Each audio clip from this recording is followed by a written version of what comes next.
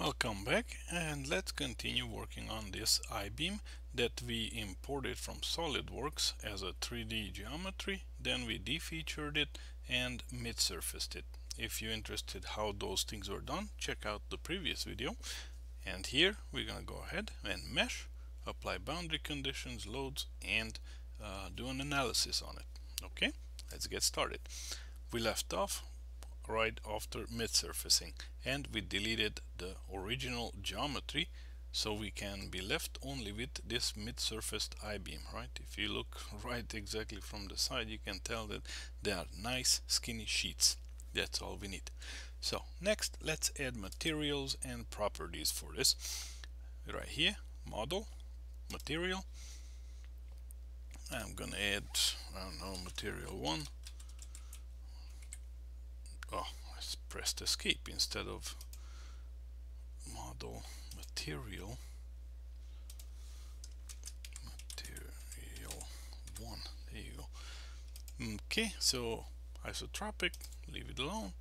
Here let's put let's say 70 E9, Poisson's ratio 0.33, and that's good enough for us. There you go. We don't need any other materials, just that one. Now we're gonna go ahead and enter some properties for our setup. Right here, pick the material 1. It would show more if you had entered other ones, but since we entered only one, that's the only one we have. The material, pick the element property type. We're gonna work with a plate. Right here, plane element, plate. Click OK, and thickness right here, let's put a 0.1. Okay, there you have it. Cancel. Oh, I should have given a name to it. Let's see, go find it. See, here's the material 1. Properties, I didn't give it a name, so it automatically gave it the name by itself. So let's click on it, edit. I want to name it my plate. There you go. And okay. Good. Next up, let's do our meshing. First, we're gonna seed the geometry, and then we're gonna actually mesh it. So go to mesh, mesh control, and size on surface. There you go. I'm gonna pick all the surfaces, highlight it if you want to make sure what's selected. Here you go, and here we can pick what kind of element size we want. I'm just gonna leave the default one. Click OK. There you go. You can see all the little dots. See, those are the seeds that we applied. Cancel this out, and now we can go ahead and actually do the meshing. So back to mesh, geometry this time. Go to surface, select all. There you go, all of them are selected. Okay, here make sure if you have more than one, select the appropriate one. I have only one property that we set up, the my plate. I'm gonna select it and go ahead. Okay, and now we can see that the meshing is complete. Now this is a horrible mesh. This one is very coarse, and even if you look at the circles, they are like more like pentagons or something, you know, doesn't even really resemble a circle. But for the purposes of us learning the process, it's just fine. So if you wanted to really mesh this with and have much better results, you would have to do a much finer mesh on this one, where the element size that we picked, make it smaller, and more of them would be applied, and you would get better results. That's just one of the tips that you could do to have a better mesh. We'll have different videos on mesh quality and meshing, but for this one it's just fine. Next up, let's see if we want to visualize what we have. We go to view, visibility, and if we look at the mesh section, right, that's our mesh, we can click elements, and then all the identity numbers of each element will show up.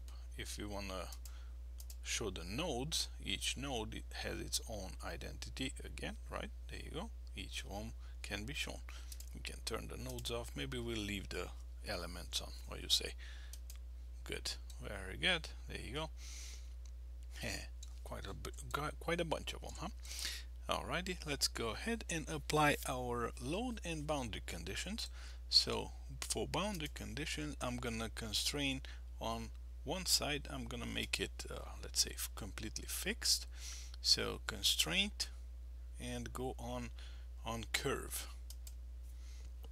I'm gonna say boundary conditions BC, and here I'm gonna pick the curves. Let's see, I'm gonna pick this one, and this one. 3 curves, right? Highlight it. Those are the ones that I'm good. Okay, see this one, I'm gonna say left side. I'm gonna fix them. That means I'm zeroing all of these options out. Okay, there you go, and cancel. That's it. That's all the options that I want. And yep, there you go. So, and next let's do our load. Go to model, load, and let's apply a pressure on top of this surface. So load on surface. What is that? Let's say pressure. Okay, I'm gonna pick the plate that I want to apply to. That I'm gonna pick the top one, highlight it. We can see it. Good. That's what we want. All right. Call this I don't know, top pressure, top P. There you go. Alright, we already have pressure already selected here. Good. Anything else we need? Oh yeah, well, let's give it a value, huh? So let's say maybe 10. Okay, cancel it out. We don't need to see that. And as you can tell, look at all the nice little arrows showing us that there's a pressure applied to the top of our I-beam. Good. And see, on top it says even the magnitude. Control Q, you can either turn it off, turn it on. There you go. We don't want anything. We want to have them. It's up to, where is it? Pressure down here. See, there, pressure. That's all we have now. And pressure. And let's display our constraints as well. Those are on the other side. See, everything is fixed, so we have an F on all of them, right? Done. That's all we want to see, and I think we are ready to run our analysis, right? Let's go up to model, analysis, click on new analysis, call it, I don't know what, 1, 2, 3. We're gonna leave it in one static right here, analysis type, and click OK.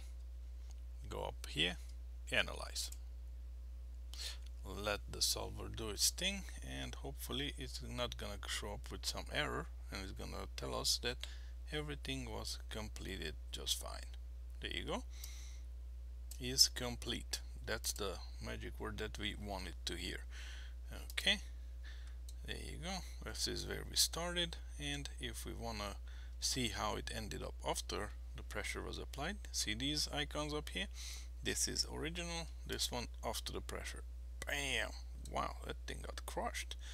Alrighty, very good. I like it. And if you wanted to like a little animation, there you go. You can have it dance around. Good. Alright, let's put it back to this one. Now let's post-process it and do some visualization of our results. Let's go up to view and select an options, right? These are our post-processing best friends. So click on select right now.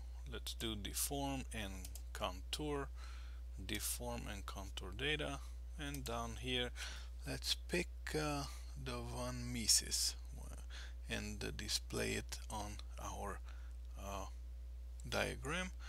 Where is it? Plate top max shear stress, plate top von Mises stress. There you go. Let's display that one. Okay, here you go. Let's turn this guy off right here. Now you can see it better, what's going on top.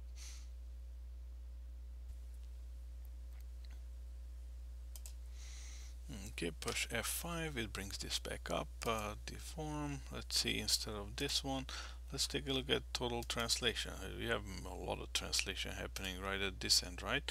So let's visualize it. See over here, which if you even put this one, you can tell the numbers get bigger and bigger as we come towards here, right? There you go, numbers bigger and bigger. And also you know that by default, Femap displays the results on a scale of magnified by 10, right? So this is the 10 times the actual deformation of our result. If you want it more close to reality, put 1. See, there you go. Now you can tell a more real displacement, but by default always it's a 10. Sometimes even 10 is not enough, and we need to make it bigger, so we can make more than 10. And wow, look at it. you can see quite a movement. Let's make it dense. There you go. All right, and there's some other visualizations that you can take a look at if you want, but I think we got the idea for this video. Okay, just one more time, make sure we understand that this result is complete garbage. This does not resemble reality whatsoever. We have a horrible mesh and it not even behaving normally. We have mesh penetrations and all kind of chaos happening because we did not take care of the mesh properly. Meshing and how we deal with it will come in further lessons further down the road in other tutorials, so make sure you go and check those out. But right now this is just to learn the software, how it works, what kind of steps we need to go through to get something analyzed. Okay, so thank you for watching. Make sure you like and subscribe and tune in for the next one. Have a great day.